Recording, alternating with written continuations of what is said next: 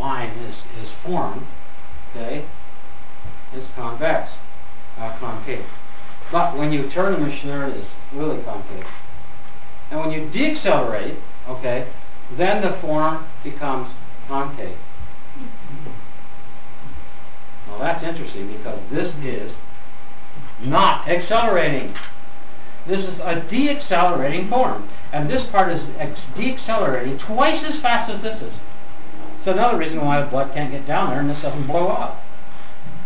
Because this is a break. Now so many people say, oh yeah, the heart is a break. Nobody can say why. They just know they repeat each other and they keep quoting each other and it goes back and forth and goes all over everywhere. But this is showing here, this is why this is. This is a deaccelerating organ. Now, this is what's really interesting. This shows that when the heart is full, that the inside and the outside have the same configuration. But when the heart empties, it twists. And then when it's full again, it goes back to its original shape. But this twisting right here happens at 40 degrees. And what's so interesting is that from here to here is 1 second. See that? 1 second here. Right where it twists the most. Yes, we have 36. 36. 36 degrees. This number keeps coming up. What's amazing about this form is that this angle. Oh, the heart fell on the floor. See this angle? It's 36 degrees. So there's a configuration of not only when it moves, but in its static state. And it sits at root 3, which is 36. That's just crazy. I had no idea this would happen. So I made a model that shows the inside and the outside geometrically perfect. And here it is. It shows the inside shape and the outside. And this is what happens. The heart moves about this much when it fills. And then it moves about this much when it empties. But the problem is that this inside one, it doesn't go up and down. It twists like that. So I had to try to figure out how to make that twist, and I did. Well, there it is. It twists, and then opens. It twists, and opens. Now, if I twist this 40 degrees, like it said, if I twist it 40 degrees like that, it comes to about right there. About right there. If I twist this another about 5 degrees, there is the 5th chamber. Right there is the new chamber that Rudolf Steiner is talking about. He's talking about in the future that our heart will have a 5th chamber. And that shows not only the 5th chamber shape, but it shows its valve. And so what's happening here, he says that this will change, if we can do this, our whole social life. We will be able to take the etherized blood and be able to work with it in such a way that it will go up to the pineal and the pituitary gland and allow a new organ to develop where we'll be able to see etheric constantly. This is going to be the new etheric machine, according to what he says. So I made a sculpture of that. That's what I do. Backwards. So I made it. Here it is. That is the form of the 5th chamber. About the size of your little finger. And if you take the heart and dissect it, well, the doctors will never find it. Never. It's not there. It's not visible. But it is there because the muscles take the configuration of the form and the valve. It has a new valve too.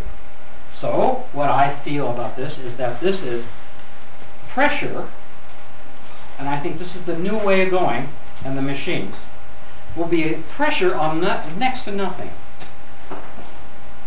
Less than nothing. We will be able to put pressure on less than nothing. And what's less than nothing? A vacuum. So what we're going to have to do is to try to find a way, which I have an idea I can do this. I have no money for this. So I do my other work. But I have a hunch just like this. I used to work at the casino, and a guy came in to borrow money, and he lost it all, and he went home after a lot of coke. He went home the next day, a big guy, about 300 pounds, black hair, slicked back, black suit, knocks on the door and says, listen, you owe the casino. I know this because I work there. you owe the casino this amount of money. The guy says, I don't have that. And he says, okay. He says, I'm going to be back tomorrow at 12. Okay? Oh, I still don't have it. Well, I'm going to be here. And he's standing in the doorway, about fills the doorway. So that's pressure on next to nothing. He has no money, huh? He's in a vacuum, and this guy's pressuring him. It's kind of like that. So, anyway, so,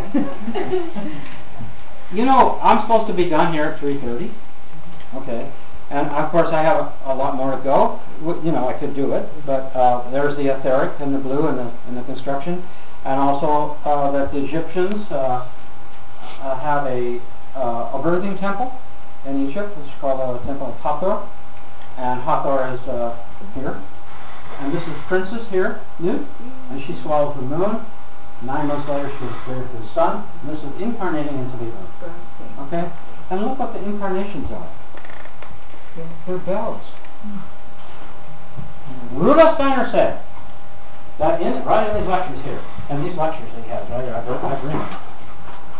In these 2 lectures, he says that what does the astral body look like? What does the astral body look like? There are bells.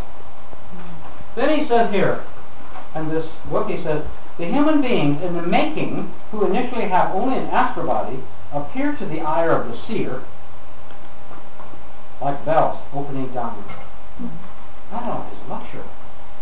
So what are those bells? Those are human hearts. So if you take and extend that idea, that means that we incarnate with our heart, not with our toes or our ears or our fingers. We come in with our heart. And if you take the 7-sided form and you push it down from the top like this until it's a flat plane, it turns into a star. And Rudolf Steiner says that we go back as a star. So anyway, I have so much on here that just goes on in the middle of this cube. Okay, sits right in the middle of the 7. And Rudolf Steiner said that in our heart we carry a box-like area for our karma that we bring with us. Okay? And no one can say, well, where's that cube in here? There's no cube in here. There it is. It's in the heart, and the geometry shows that this is perfect geometry. And then this is the geometry of the heart, inside the heart, and this is a whole new geometry never seen before, because it's the 5 and the 7. And it makes a 7-pointed star. I don't know if you see it's 1, 2, 3, 4, 5, 6, 7. Now Rudolf Steiner draws a 7-pointed star. I don't know if you've ever seen it, but he does.